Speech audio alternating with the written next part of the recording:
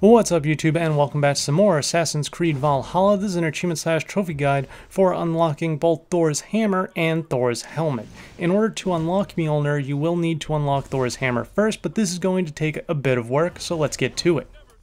To start, we need to defeat the three Daughters of Lerion, with the first being the level 90 Goneril in Grantebridgeshire.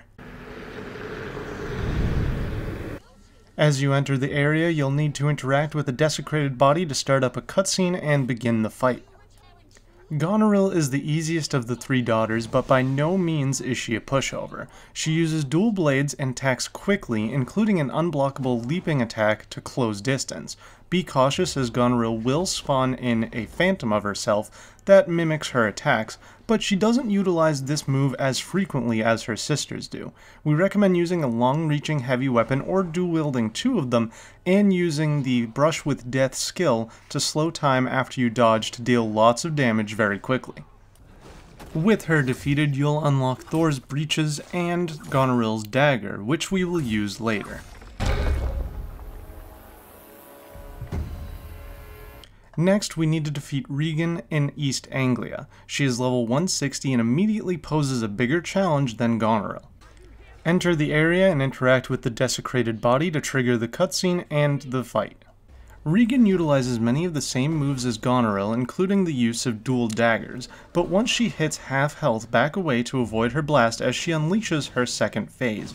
Regan will be trailed by fire and will attack much more frequently with a fire phantom that mimics her moves and hurts a lot. But the strategy remains the same as Goneril. Keep your distance and use your Brush with Death skill when you can to deal loads of damage. With her defeated, you'll unlock Thor's battle plate and Regan's dagger, which we will use later on.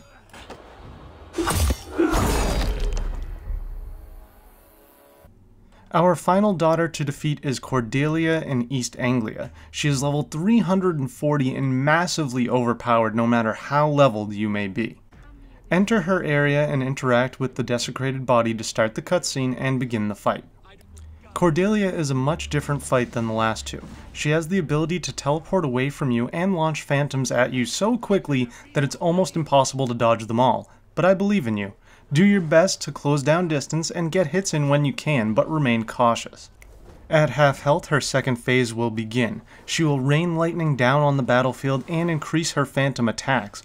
Also at this point, you'll only be able to get in 2 to 3 hits before she automatically breaks any stun lock and hits you with an unblockable attack. Again, utilize your Brush with Death skill and take this fight slowly, being opportunistic with your attacks, and eventually you'll take her down. With her defeated, you'll unlock Thor's gauntlets and Cordelia's dagger, which we can now use since we have all three daggers from the Daughters of Lerion. With all three daggers, head to this location on the eastern edge of East Anglia. You will find a church here with a smaller shed behind it. Head down the ladder inside of this shed and follow the path looting along the way until you reach a statue.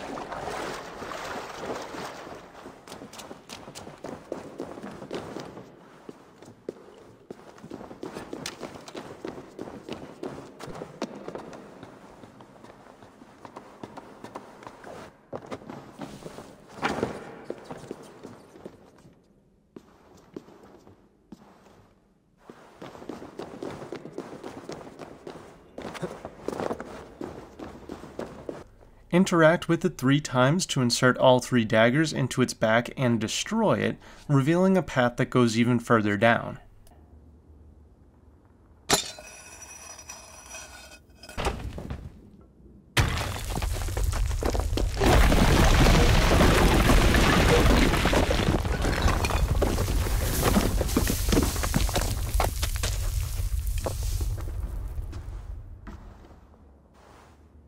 Head down this path until you come to a larger open room, and at the end of that room is going to be a chest. Inside of that chest will be Thor's helmet. Collecting it will earn you an achievement or trophy.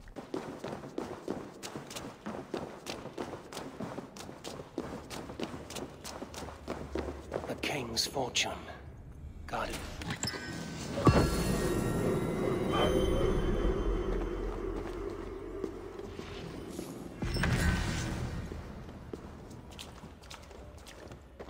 Our final step before unlocking Mjolnir is to eliminate all of the Order of the Ancient members and return their medallions to Hytham in Ravensthorpe to unlock Thor's cape. You'll find King Alfred's among them. King Alfred? Did our poor fellow soldier lead you to his hiding place?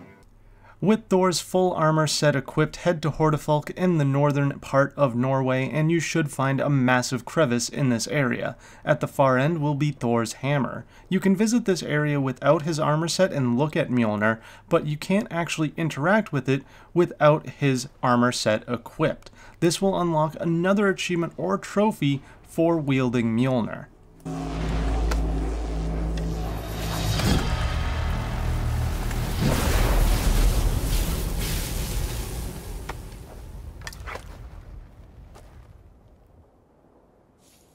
So I hope this video helped you out. If it did, please hit that thumbs up and subscribe to the channel, as that really helps me out, and I'll see you guys later.